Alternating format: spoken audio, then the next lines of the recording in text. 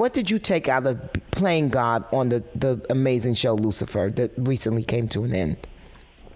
Well, the way they wrote God in this one, he becomes introspective, and he makes himself human.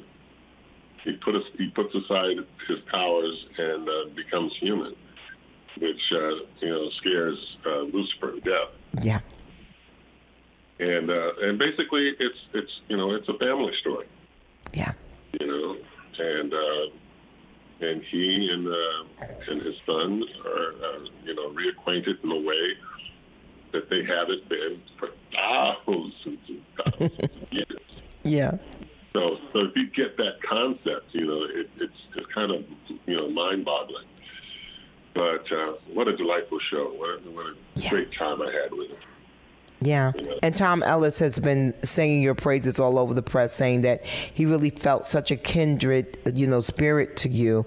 And he felt like you were his dad from the moment he met you, which is, I think, has to be one of the highest compliments that you can receive as a human and as an actor, yes?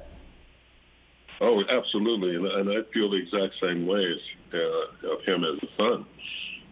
As a matter of fact, we've become really good friends. Yeah. And actually are golfing buddies now. So, I love Tom. Tom is he's a great person. He's got a great heart and just a beautiful spirit. Yeah, definitely.